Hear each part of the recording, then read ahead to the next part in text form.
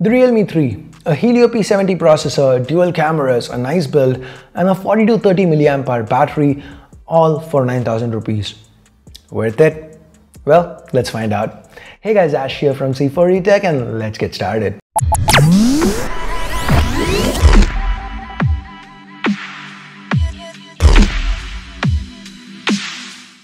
If you do end up liking this video, please don't forget to turn on notifications by hitting that bell icon. As always, let's start with the build.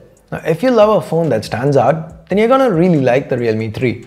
There's a gradient pattern to the back and it shimmers quite nicely in the sun. Picking it up though, you'd quickly realize just how big of a fingerprint and smudge magnet this plastic back is.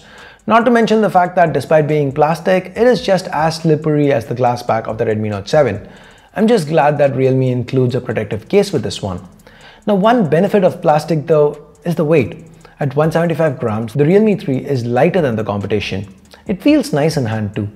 Despite cramming in a 6.2-inch screen, Realme has managed to keep the bezels narrow enough that the phone still feels okay for one-handed use. Now, speaking of the display, we have a 19:9 panel here. The resolution is HD+, and there is a dewdrop notch up top. Realme is offering Gorilla Glass for added protection. When it comes to the quality of this panel itself, the colors are good, the viewing angles are also excellent, and even the brightness levels are acceptable. As far as the drop in resolution, well, it is a negative. I really wish they'd gone with Full HD, but as far as HD panels go, this is a good one. So that's that. That said, surfing Facebook or typing a message on Twitter all seem fine. If you aren't an avid reader, you probably won't notice the loss in sharpness when it comes to text on screen. What you would notice though would be the drop in quality of the Netflix streams. The lack of wideband L1 coupled with a lower resolution display meant that we didn't quite enjoy our binge sessions with the Realme 3. Now, moving on to the other aspect of media experience, we have a single downward firing speaker that does get quite loud. The sound through the 3.5mm headphone jack, it's decent as well. Call quality is excellent, and we got dual VoLTE on both our SIM cards. The last bit, that's thanks to the Helio P70. The chip inside the Realme 3. It's a pretty great performer when it comes to day-to-day tasks. Opening up apps, quick switching, even multitasking on the device felt smooth. On the memory front, we've got 3 or 4 gigs of RAM coupled with 32 or 64 gigs of internal storage, with the dedicated microSD card slot providing room for added storage capacity. Now, when it comes to benchmark scores, the Realme 3 might not be as impressive as the Snapdragon 660 on the Redmi Note 7, but the only place where I kind of felt the P70 struggle a bit was during extended gaming sessions. A few races in, I felt like Asphalt 9 was dropping the occasional frame here and there. But even then, the combination of game space and the Mali G72 MP3 GPU meant that the game remained entirely playable. Speaking of game space, we have the new ColorOS 6 based on Android 9 Pie here, and I'm really impressed with the software optimizations that Realme has managed to pull off. The 40 to 30 mAh battery also lasted us well over a day.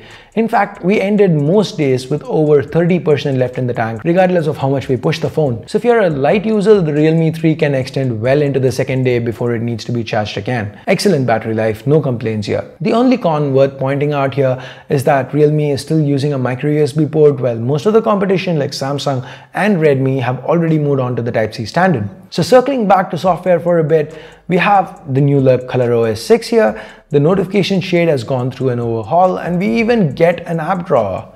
What really impressed me was how fast and fluid ColorOS 6 felt, especially the face unlock. It's lightning quick. The rear-mounted fingerprint scanner too was really fast and accurate. Now, there's a ton of new functionality baked in, but I'm not gonna really talk about them since we've done a dedicated video on ColorOS 6's new functionality. I'm just gonna leave a card to it here. Check it out if you wanna know all about the new features that ColorOS 6 brings to the table.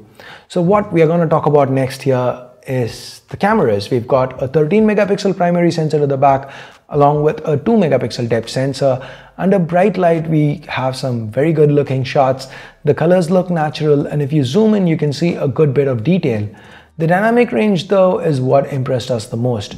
It is better than even the Redmi Note 7, and thanks to the wide f1.8 aperture lens, you even get a good bit of natural bokeh or blurring out of the background. You also have chroma boost in here, which just cranks up the saturation and the dynamic range of an image. Sometimes you get really good looking shots like this. Other times it kind of ends up looking unnatural like this. Moving on to low light, the Realme 3 struggles a bit here. colors appear washed out and the details are missing.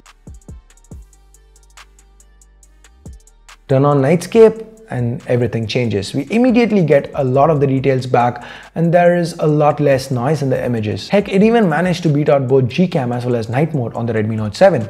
So pretty impressive low light performance here. Of course, on the video side of things, we have 1080p 30 FPS on the Realme 3, that's the max. The colors and dynamic range all look good, decent detail levels too. We also have EIS in here, which means the resulting footage is quite stable. Moving on to portraits, the rear camera does well again, edge detection is on point and the skin tones look natural.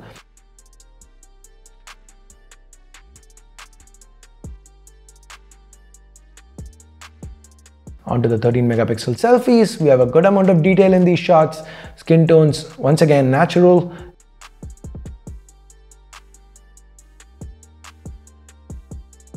Even the selfie portraits turned out quite nice. Realme has done a good job with regards to edge reduction. The software, it's pretty minimal. You have your regular splattering of AI modes, including AI scene detection. There's even a pretty fleshed out expert mode for those who would want to tinker around with those settings. Overall, the Realme 3 has a really impressive camera package. It manages to outdo even the Note 7 in certain situations and is quite the force to be reckoned with in the under 10K price bracket. And now, let's talk price. Now, it has to be one of the most impressive features of the Realme 3. Starting at 9,000 rupees for the base variant, the Realme 3 is priced 1,000 rupees lesser than the Redmi Note 7. It's even cheaper than the Max Pro M2. So it is one of the strongest offerings in this segment. But should you buy one? Well, if you wanted a powerful phone with striking looks, a dedicated micro SD card slot, and a really impressive set of cameras, all under the 9K budget, the Realme 3 is a surprisingly well-rounded offering. If you are able to stretch your budget by a bit, the Zenfone Max Pro M2 and the Redmi Note 7 are worth looking into. The under 10K segment has so many great options right now. Now, as buyers, we have a lot of choices. Which is your pick? Let me know in the comments below. Now, I've already done a detailed comparison with the Redmi Note 7. I'll leave a card to that here. Now, is there anything else you'd want me to compare this with? Let me know in the comments below and I'll try to get that done. So basically my pick over here is if you're really on a tight budget and you want to really stick to the 9K segment, you don't want to spend more, the Realme 3 is a good enough offering. But if you're okay going up to 10, then maybe the Zenfone Max Pro M2 because of the stock Android and the 660, it just has a little bit of a smoother experience because of stock Android. It might be something you might want to look into. But from the optics perspective, it's again going to be the Realme 3. So it again depends on what is it that you want. So let me know what's your pick in this segment. And while you're down there, go ahead, hit the thumbs up or thumbs down button depending on whatever you felt about this video. Also turn on notifications by hitting that bell icon after you hit that subscribe button if you haven't done that yet. And if you have not checked out either of these videos, go ahead, do that. Or if you've not checked out our other channel, FTJ, do that. And I guess that's it. Thanks a lot for watching. Till next time, my name's Ash. You've been watching C4 Retech and I'm signing off for now. You guys have a great day. Bye-bye.